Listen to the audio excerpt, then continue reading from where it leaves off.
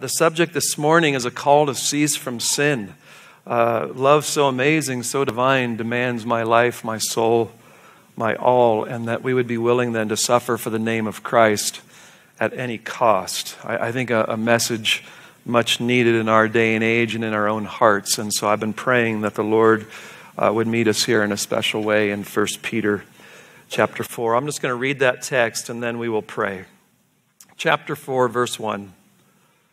Therefore, since Christ has suffered in the flesh, arm yourselves also with the same purpose, because he who has suffered in the flesh has ceased from sin, so as to live the rest of the time in the flesh no longer for the lusts of men, but for the will of God.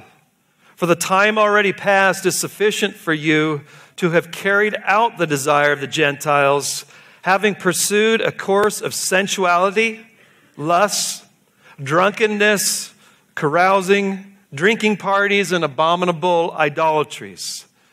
And all this, they're surprised that you do not run with them into the same excess of dissipation. And they malign you.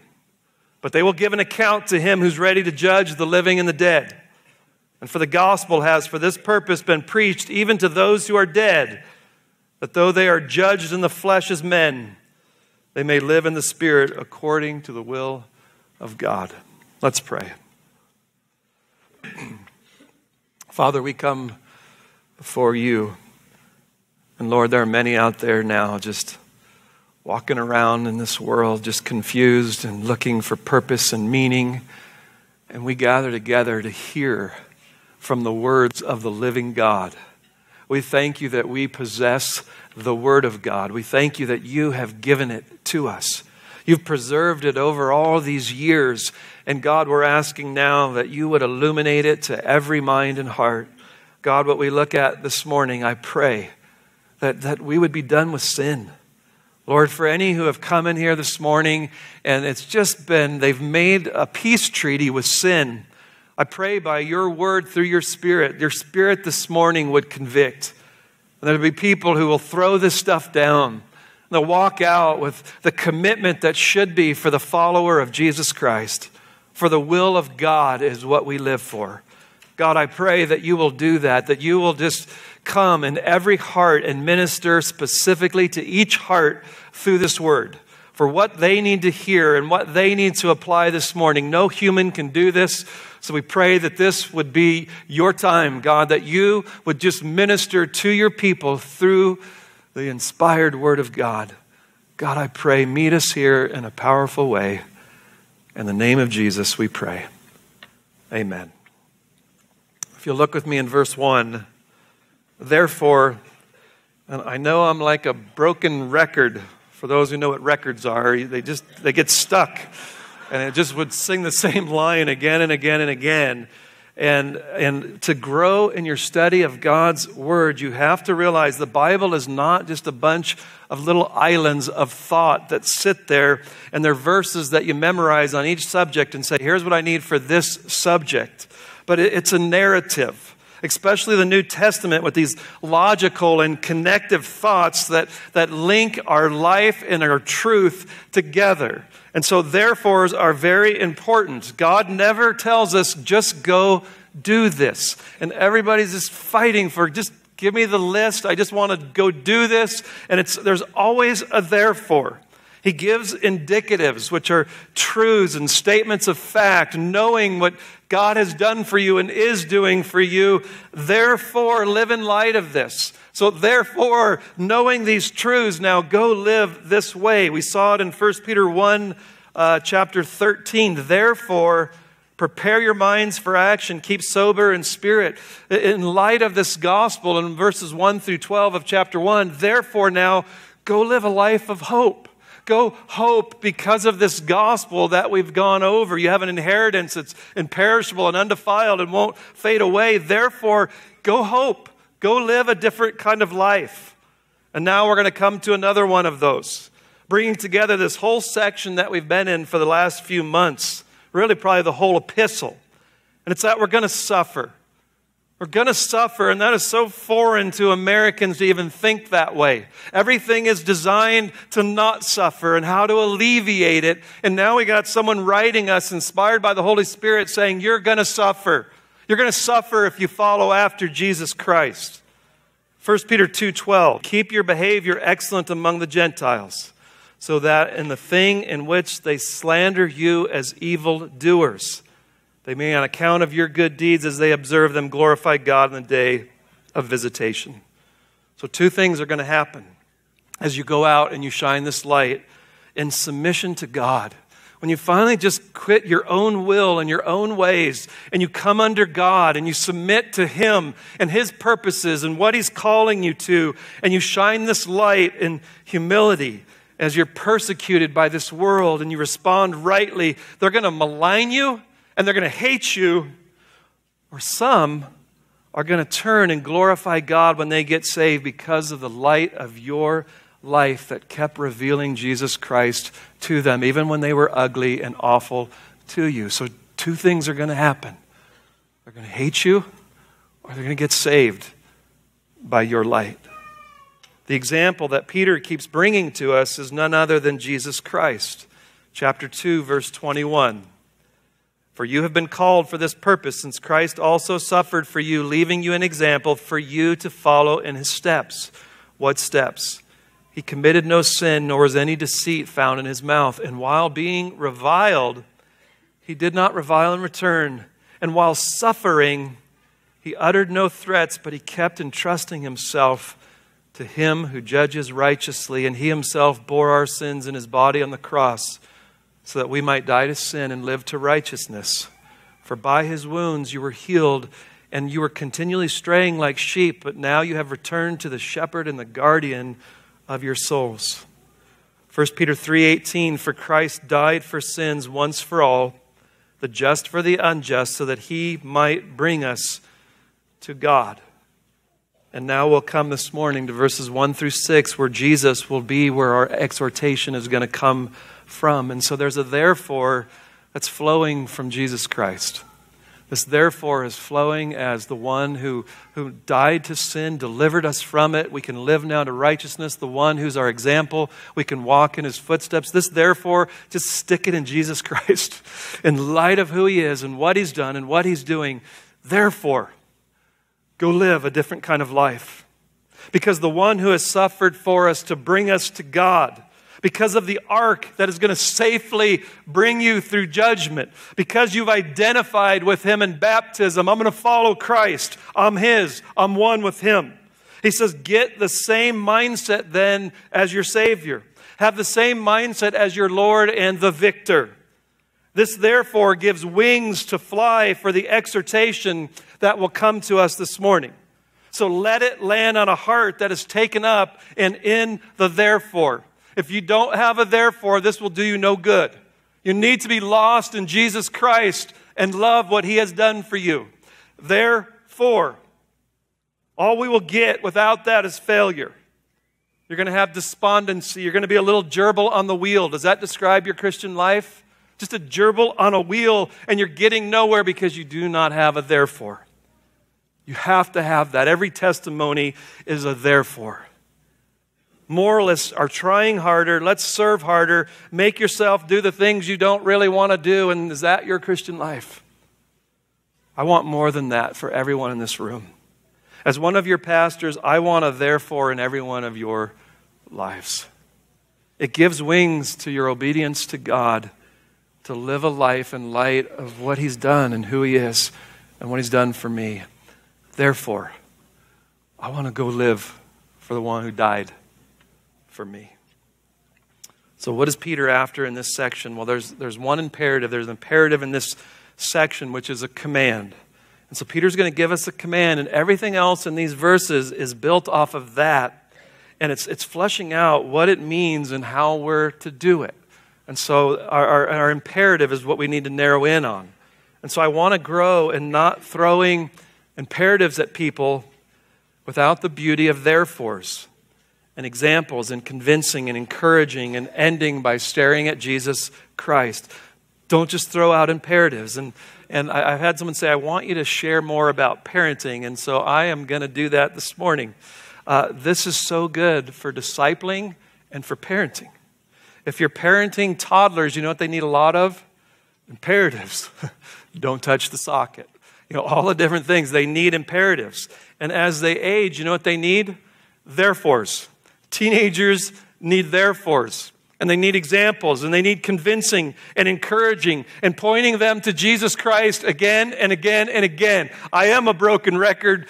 Jesus Christ, Jesus Christ. I'm going to keep showing you why you should live this life and abandon it. Young kids, why should you abandon your life? Because Jesus Christ is beautiful, and He died on a cross in your place. There should be a therefore in light of that. It's not just a bunch of do's and don'ts. It's a bunch of do's. So are you with me? One of my sons, I remember saying, Dad, should I go to this party or not? I think he was in 8th grade with his schoolmates. And I gave him a long answer. And he said, I just wanted to know if I should go to this party or not, Dad. Dad, can you just say yes or no? I don't want to make this decision. And I wanted him to make it as a therefore. And he made it. And God blessed it. And so we want to keep training our kids to live out of therefores. Okay? It isn't just for us. It's for anyone you're discipling and anyone of your children. I want them to have a therefore to guide and direct their lives. Okay? That was for free. Whoever wanted me to do that, is that good? Okay, I'll do it again next year. All right. So what is the imperative? What's the imperative of our section? The imperative is arm yourselves in verse 1 with the same purpose. So therefore, people who are receiving this letter, you this morning, arm yourselves with the same purpose. That's the main verb. That's the imperative. That is what Peter's after then in this section. That is what the therefore is pointing to. Therefore, in light of what Christ has done, arm yourselves with the same purpose. Look at Christ and all of His suffering. Why is He suffering?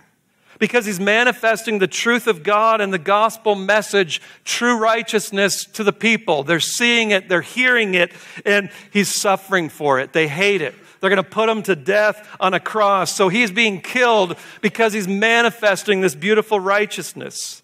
And so arm yourselves, Peter says, with the same purpose that Christ had. Not to be a propitiation for sin. That's not what you arm yourself with. Not a one-time sacrifice for all. That's not it. That is not what Peter's getting after. This is about the suffering that will come upon you when you live like Jesus Christ in the midst of a hostile and gnarly world. If you will go live this life, you're going to get mistreated and persecuted, and you need the same mindset that Jesus had as He entered this world and was rejected and spit out by it. When you walk in His steps, you will be maligned and persecuted. You will be mistreated, I'll guarantee it. So if you're ever going to get through living in a world like this, like coming against you, hating what you love, it's very hard and difficult. And probably the number one reason why people stay quiet. I don't want that. Or we lash out when we finally get persecuted. And we return evil for evil. Or we try to convince them why they're fools. And so there's either I'm just going to be quiet. And if I be quiet, no one's going to come at me. You know how easy it is to just shut your mouth and no one will come at you? Some of you have become experts at it. And Peter's telling you, no. You got to therefore, and you need to arm yourselves to go out like Christ, live like Christ, and suffer like Christ. It's because we haven't armed ourselves with the same purpose. We have a different purpose. We're trying to get away from it at any cost. And if we arm ourselves and obey this command this morning, I'm going to have the same purpose that Jesus had when He entered into this world. We have come up with a Christianity that allows us to fit in and not suffer. We have figured it out. And that just allows us to all get along and just be happy. Is that why you came to Christ? We don't confront the world in its sin because they'll leave us alone. They can tolerate us. They don't have to shut us up if we shut up. If we don't shine the light into their darkness, they won't come against you. They'll actually commend you. Our world loves moralism. And if you can leave it at that, they're going to really like you. You're going to be the good guy in the office. You'll be the nice lady in the neighborhood. If you leave it there, you will get applauded and approved in this world. But we have to obey a command being given to us this morning. If we are ever going to get this, there's a therefore. And therefore, let's try and understand what is being commanded of us, and then I'll give you your outline this morning. But first, I just want to focus in on the imperative. Arm yourselves with the same purpose. The Greek word for purpose, it's a neat word. It carries the idea of the same way of thinking. So arm yourselves with the same way of thinking that Jesus Christ had. And the way that Jesus was thinking, therefore, his purpose. So it's a good translation. Arm yourself with thinking the way that Jesus was thinking of the purpose of why he entered this world. Why, as he was suffering, what was his purpose? And the context is his sufferings were because he's going to go drink the Father's cup. It was the will of God. And I'm going to go and I'm going to drink that cup of wrath for your iniquities. And I'm going to be an ark that's going to bring you through the wrath of God last week. There's an ark who's going to deliver us from the wrath that's going to come one day upon this earth. And his meekness that he had under persecution would bring some people to salvation, like a thief on a cross who said, "Remember me today in paradise." Because he looked at, I could not believe what he was watching, the way this humble one was suffering. He's just and right, and everyone's hurling abuse. And his response causes this man to say, "This is the Son of God." So I want to arm myself with the way that Jesus was thinking as I suffer. And I want to do the Father's will and not be quiet. And I will not sin, but I'll walk the Calvary road to my finish line like Jesus Christ did. I will walk that path of Calvary's road to the finish line. And by my meekness and my submission and my absolute trust in God, that those who are maligning me along that journey, that some would come to see Christ in me and say, "What is the hope within you?" I want someone to see that. I want them to ask so I can tell them to see them to get on that ark so when the wrath of God comes, they're not outside the ark. That weighs heavy in my heart. I want to arm myself with a suffering Christ, setting me free to follow and suffer with him. I want to arm myself with the gospel of the one who died in my place. And I want to arm myself by choosing suffering over silence and not choosing sin over my Savior. I want to arm myself with that. This is believer's armor kind of stuff that we're looking at. Peter's telling you, put it on. Put on this armor. Get the mindset and the thinking of Jesus Christ as he suffered. Arm yourselves. Arm yourselves with this every morning. All day long, get this in your head. Get up every morning as you drive to work or school or wherever you go. Get it on. Put it on. This mindset. How do I think about my life in this world? And I want to think the way Jesus thought as he walked in this world. I want to walk out into a world that hates true righteousness. And I'm going to be tempted to take the easy way out for my flesh. I want to walk then in the steps of Christ, and I want to walk by the power of what his suffering secured in my life. Arm yourselves that Jesus suffered for you, and I want to not return evil for evil today. And I want to shine the light of Jesus Christ this day, and I want people to come to Christ by my witness. I have to arm myself. Are you armed this way, guys? Have you armed yourself the way Christ was armed as he journeyed? So what is the secret for enduring persecution? Arm yourselves with the same purpose. So this is your armor. This is your weapon to fight against the schemes of the devil and unsaved humanity.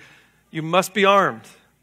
And so as an example, if you, some of you, this is going to be an easy illustration. Say that you have a weapon next to your bed for protection from an intruder who might break into your house.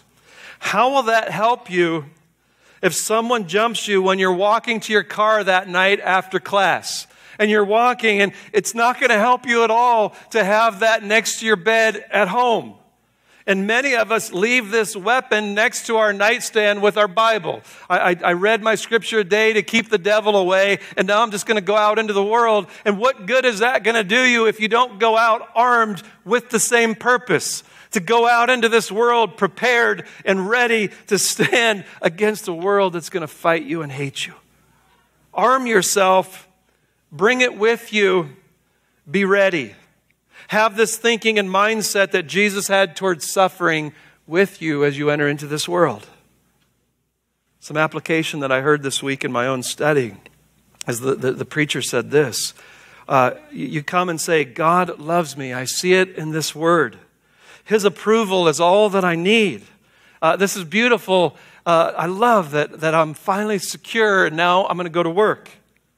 And someone at work criticizes you and you lash out and you defend yourself. What's the problem? You weren't armed with it. I understood this, but I didn't arm myself so that when now someone ridicules me, I wasn't armed with, I know that God loves me and I am so secure I don't have to defend myself right now in this office. I don't worry about it any longer. How about God is sovereign and wise and good? And I saw it in my study this morning in the Psalms. And every time you get a little twinge in your chest, you're terrified. I'm having a heart attack. Every time money looks like it's going to come short this month, I think my bills are greater than what's coming in. You're anxious. The question is then you're not armed. Your gun's in your bedroom. And this is a call to take the truth and to arm ourselves with it every day and to live into it, to go knowing it, believing it, prepared, ready to go fight. Arm yourselves with this purpose. And so we have to arm ourselves with the same thinking that Jesus had in his sufferings in this world. And that's going to be the rest of this sermon. How do I do that? This is how you take a principle and a command, and now you help people that you're writing to get it. So here's the command, and I want you to get it. I want you to arm yourselves with the same purpose that Christ had. So here's your outline. That was a long introduction. Peter is going to give us, this is a long sermon, 6 ways. Not 2, 6. 6 ways to arm ourselves with the same purpose as Christ had in his suffering. So I want to arm myself. I get it. How do I do it? 6 ways. First, look with me in verse 1. Therefore, since Christ has suffered in the flesh. Why is Peter writing this epistle? To not lose the forest for the trees. He's writing to saints who are being persecuted severely. So much so, they had to flee their homes and go to different regions. Peter is seeking to help them to think rightly about their suffering, to realize what is God's plan for the believer on their journey to glory. How will society view them? How will they treat them? How shall we live in such a world is what this epistle is for. And the first thing here is our whole religion, all of Christianity, is built on the Son of God. The innocent one hanging in the place of the guilty ones on a cross, dying on a piece of wood. That's where all of this is built on. A life of suffering, and now he's crowned with a criminal's death. Christ is God's chosen one. His Messiah, the Son of God, is dying on a cross. He suffered. The greatest paradox known to man, God dying on a cross. He suffered in the flesh. He suffered while he journeyed this life. He was hated and he was maligned like no one else on this earth.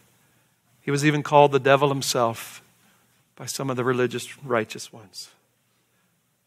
Arm yourselves with that. Christ suffered. And if he suffered, so shall his followers. Just get that.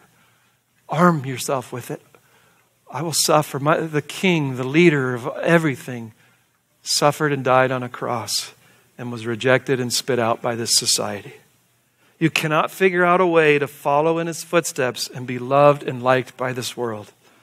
I'm asking you to put that down this morning. Quit figuring out how to fit in and how to be liked and loved in this world. You don't want everyone in your office to say he or she is a really good guy or girl. That's not a compliment. Get armed with this mindset that all who desire to live godly in this world will be persecuted. Christ suffered, and we shall follow him down the same Calvary road. You got to count the cost. We've presented this Christianity that will give you a happy, better life and all of these things. This is a call to suffer. And you're gonna get spit out. And you got to decide, is Jesus worthy? The one who suffered for me, is he worthy to stand for him by word and conduct as I enter into this world? Or am I going to just keep figuring out how to be quiet and how to be accepted and how to keep this thing secret? You're at a crossroad this morning. And I'm asking you to arm yourselves that Jesus Christ suffered and died for you. The second way to arm yourselves, if you'll look with me in verse 1, because he who has suffered in the flesh has ceased from sin. Another tricky translation. We don't have time for the whole thing, but Peter seems to like these kind of statements. I've never noticed this before. Baptism now saves you. He went and preached the Spirit's now in prison, and now he throws out that we've ceased from sin. This ceased from sin is where this whole perfectionist doctrine comes from, that we're going to get to a place where we sin no longer on this earth. And this is the verse, one of their main ones that they go to. And so the commentaries that I have took some different views on it, and it's worth just throwing out a couple of them as we journey. Remember last week I said, if you'll stay with me, we're going to get some gold. We got gold last week. Same thing. Stay with me. First one, when you die, you will cease from sin and make this your mindset then to be a martyr.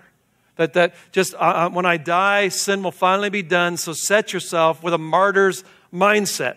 And then there's some truth in that, but I don't think it fits the context. They're getting ready to die in the hands of Nero, so it's a small possibility, but I don't see that in the flow. The other is he's talking about Romans 6.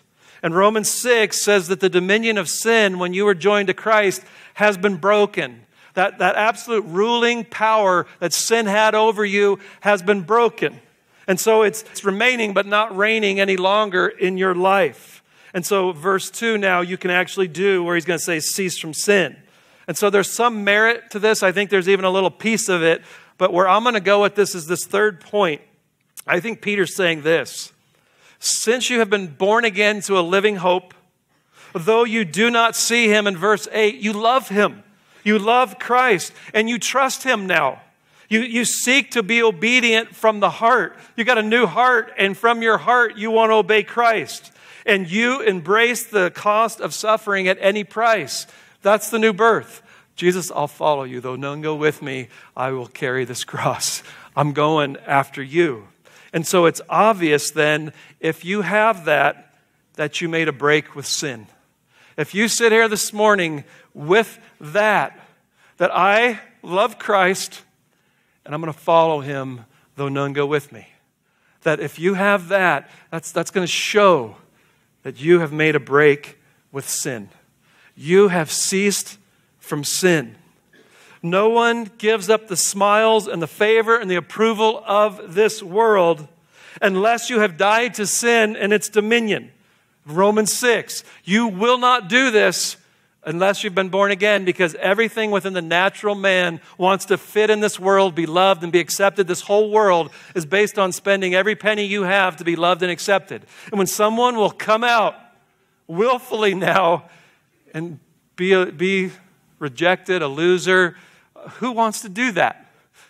You do that, and you're showing that you've made a break with sin.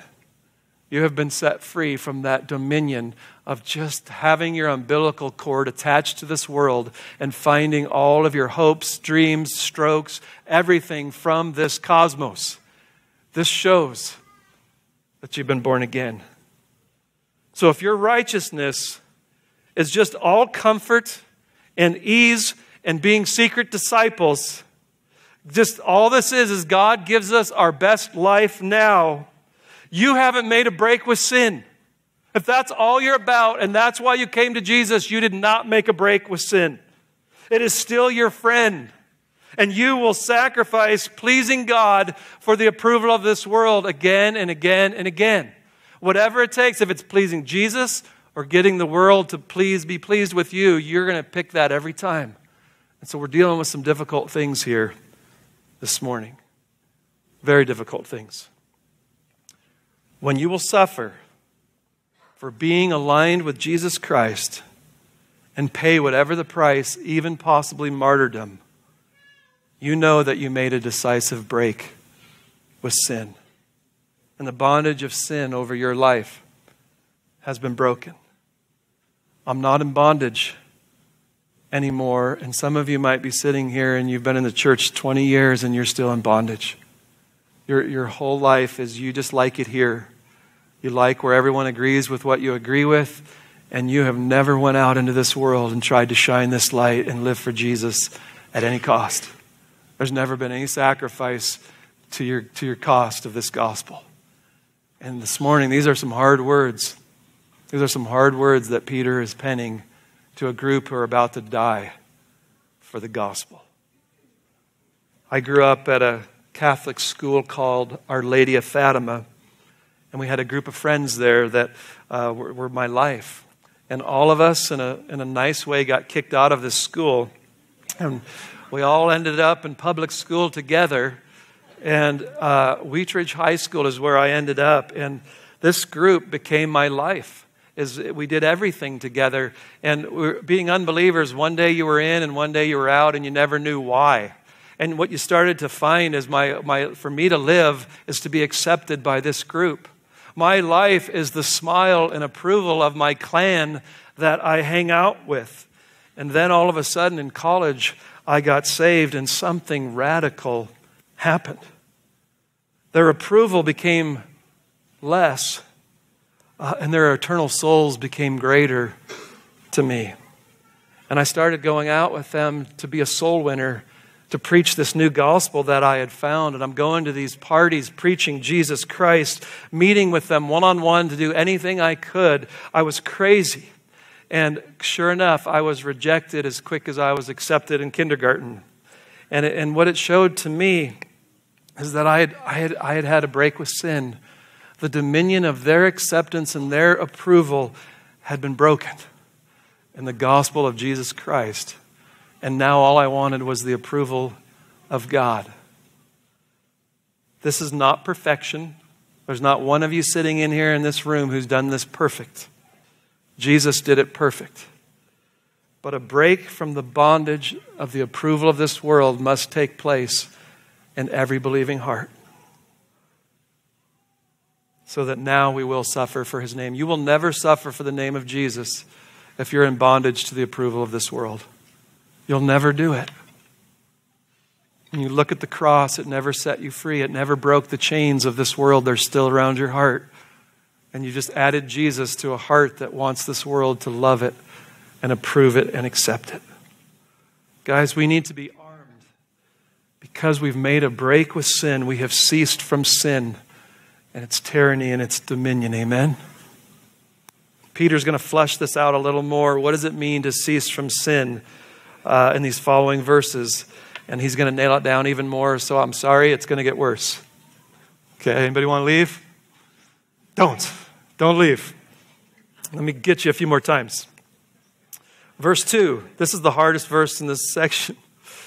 Third way to take this and arm yourself with it. So as to live the rest of the time in the flesh, no longer for the lusts of men, but for the will of God. So what does this mean? Well, you're saved, and the time that you have now from justification when you get saved and God declares you not guilty till the time you die is what we're talking about right now. So in the time that I hope every person in this room has, from saved until you die, that's your time in the flesh. So we will no longer, in this time that you have as Christians in this world, live for the lusts of men. And what Greek word do you think he picked again? Epithumia. He loves that word. And that thumia, if you're new, is a desire. And it could be for a good thing or a bad thing. But an epithumia is when it becomes an over-desire. And so now I've got this over-desire for my lusts and to have the things that I want. I want them more than God. So my epithumia should be for Jesus Christ. And instead, we all are battling these epithumias in life that we start wanting more than Jesus Christ. And Peter says so boldly that you're not going to live any longer for your epithumias. That's not why you're on this earth. That's not why I saved you, to just chase epithumias the rest of your life. Back to 1 Peter 2:11. Beloved, I urge you as aliens and strangers to abstain from epithumias, which are waging war against your soul. You're done. You're done with your epithumias. If your life is just flat out living for whatever your flesh desires, if I want sin, I do it. There's no fight. There's no resistance. You have made a peace treaty with sin. And that's your Christian life. Whatever I want, I do. It doesn't matter if it's against the will of God. My epithumias are what drive my life. They're the sovereign of everything. Whatever I want, I do it. No greater desire by looking at the one who suffered for you in his place on a cross. I just live according to my epithumias. In Romans 8, Paul said the mind set on the flesh, what? Must die. Must die. If you live your life according to the flesh, being controlled and dominated by it, all your life is whatever I want, I go after. If I want sex outside of marriage, I'll do it. If I want to indulge in any kind of food I want and overeat it, I'll do it. Whatever I want is what drives my life. That is the sovereign of my life.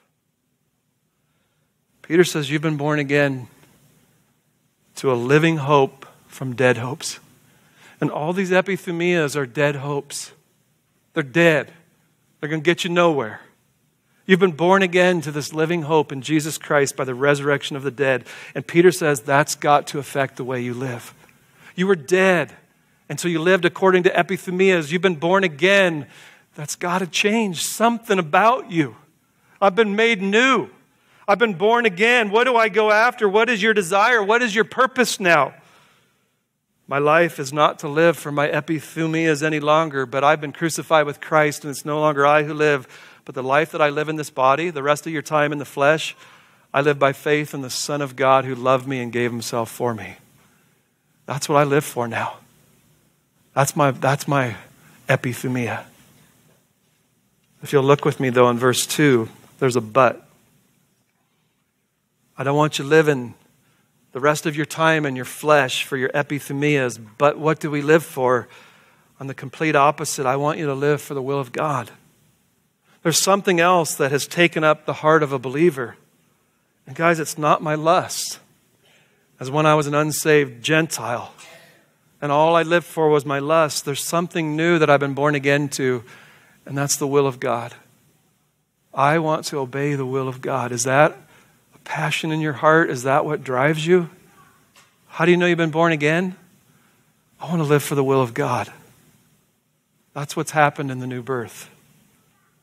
I want to be in submission to God, and whatever he brings into my life, I'm done fighting and manipulating and controlling. I submit to God and who he is and what he brings into my life. This is my new preoccupation.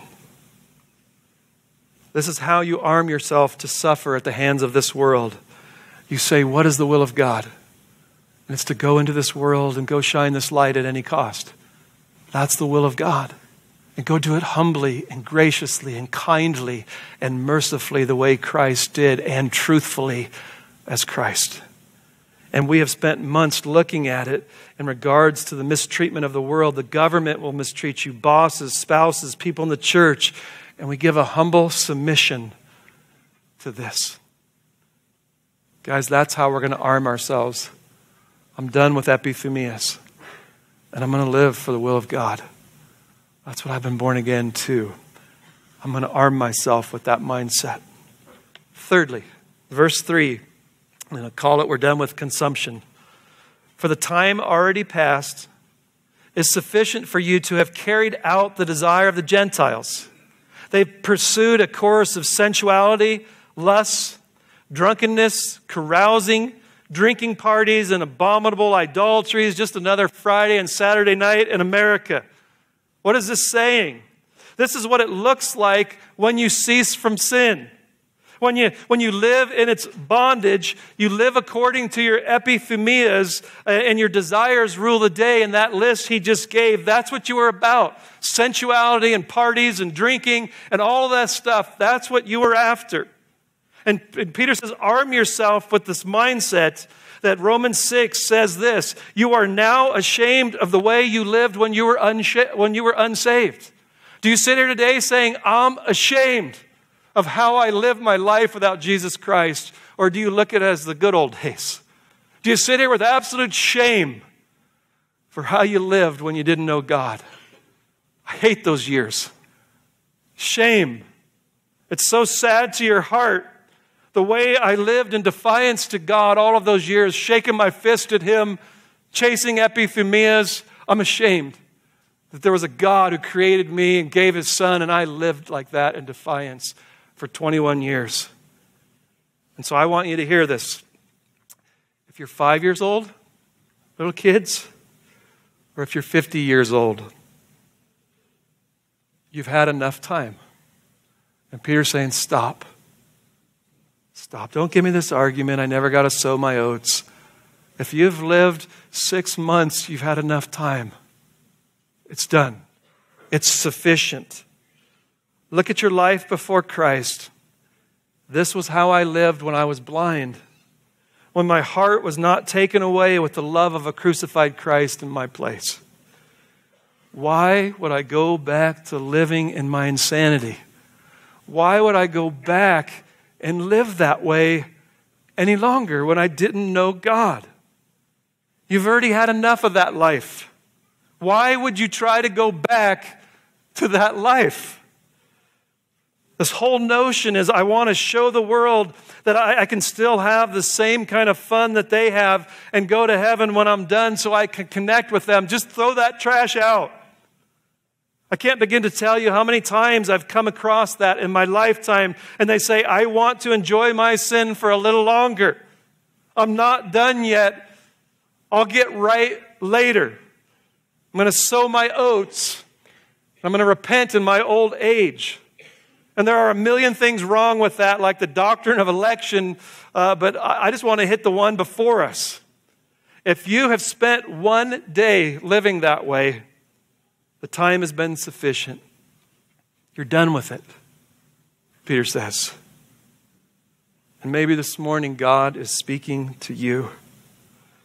Your so-called Christian life has just become doing whatever you want. All you want to do is fit in at school or in your neighborhood. You are running with them in the same excess of dissipation, wasting and squandering your lives. There's no difference in your life except that you profess Jesus Christ. Would you hear the Spirit of God this morning? Do you have ears to hear? Stop. Stop. The time is done. Enough already. Be done with that.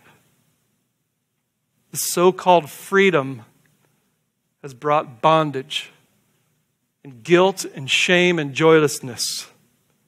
True freedom is not to live for your lusts, but to be done with living for your lusts, but rather for the will of God. No matter what the cost, amen? No matter what the cost, I'll follow.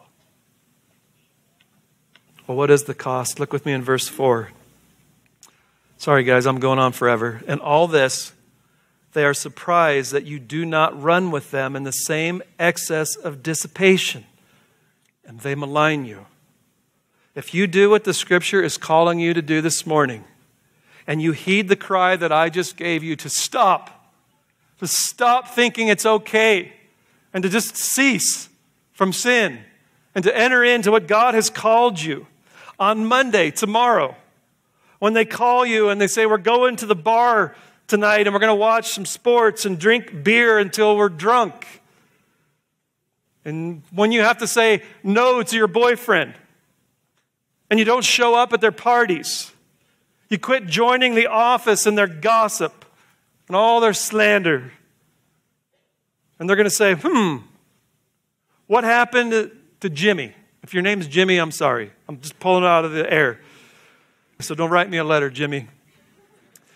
What happened to Jimmy? Jimmy, where were you last night? Why haven't you been around? I've noticed you haven't been with us all week. What's going on? Well, on Sunday, my crazy pastor was preaching from 1 Peter, which is nothing new. He always does that since I came to the church. And after his long introduction, he talked about it's time to stop sinning and running with unbelievers in their excess of dissipation. And the Spirit crushed me with what I have been doing. And I realized I've got to quit living for your guys' approval. I'm done with it. But I'm going to live for the one who loved me and gave himself for me. I'm done. Don't look for me at the parties anymore. I'm finished. And the other response could be, well, I've just been busy. Sorry, bro. That's a bad response. And if you do what I'm saying, verse 4 is going to happen. And Peter says, if you do this, you know what they're going to do? They're going to malign you. They're going to slander. They're going to make fun of you. They're going to twist what you're saying and say, oh, you're just so much better than us, aren't you, Jimmy? But I watched you drink more than me last weekend, buddy. And they're going to make fun of you, and they're going to slander you, and they're going to do everything they can because they're guilty and they hate it and you're salty. And so they're going to come after you. They will malign you if you make this stance. Billy Joel, he's not a theologian. He said, I would rather laugh with the sinners than cry with the saints because sinners are much too fun. And that's what the world's going to say to you. And they're going to come after you and they're going to malign you. So you want to get maligned? You want to get a look? Stand for Jesus Christ. Teenagers, go this week. Go and for those of you that are in schools, go stand and quit trying to be a little jellyfish just floating with your school and fitting in and looking the same as everyone else. Go stand for the one who stood in your place and bore the full wrath of God. Go stand at any cost for the name of Jesus Christ. Verse 5. I'm sorry. I'm having so much fun. Verse 5, they will give an account to him who's ready to judge the living and the dead. This is how you can suffer quietly and patiently when all the maligning begins, because in such a way that they might get saved. Or ask you, what is the hope? Because they know your hope is no longer the acceptance of men.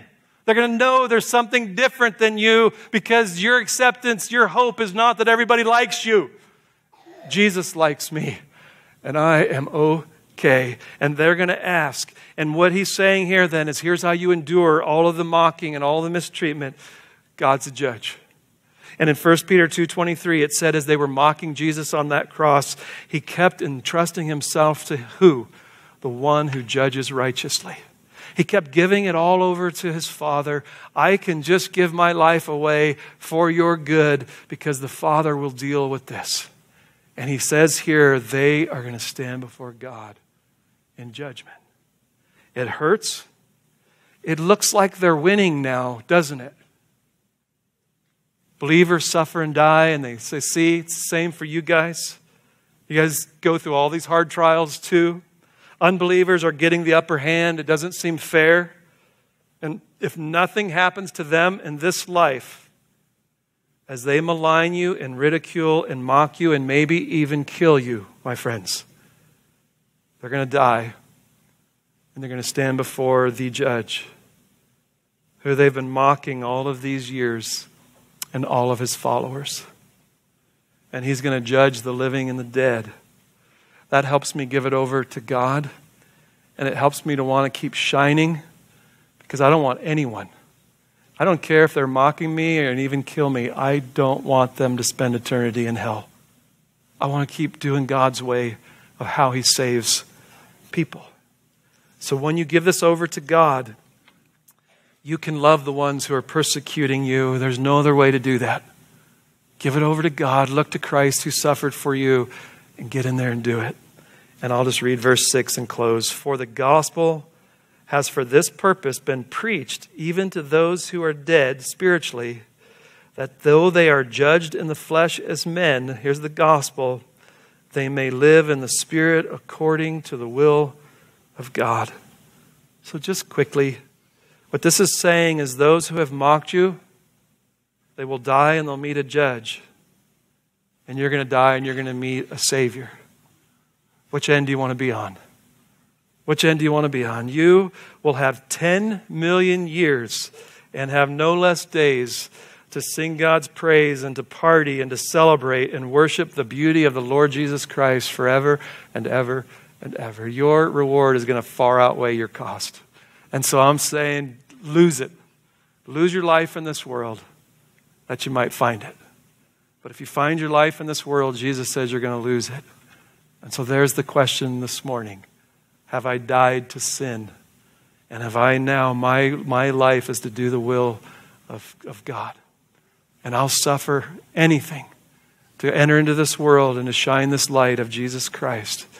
I'm not going to be a secret disciple.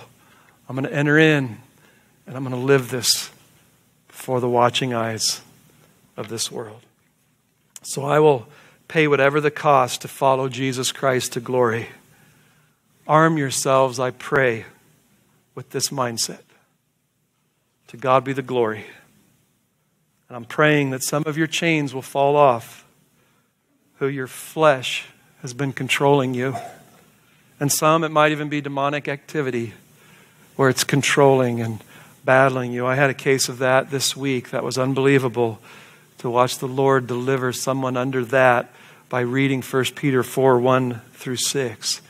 And so I want you this morning to cease from sin, to cease from following your epithumias and just living any way you want. Don't believe the lie of modern day Christianity that you can live any way you want. There's a God who tells us how to live. And He saved us so that we could live this kind of a life. And so let's close in prayer and ask God to set us free if any of us are in this hole this morning. Father, I thank you for these words. I thank you that the ones that were being written to were suffering to a degree that we don't know. And yet we look at the winds, they seem to be changing, and we may be entering into those times. And so God, it starts tomorrow. Am I going to arm myself with the same purpose? Am I going to enter into this world as your servant, your doulos, your follower? And am I going to go and live the way that you lived? Am I going to go and show them a graciousness and a beauty and truth and a life lived well and speak truth into air and go in there and not be ashamed of the gospel?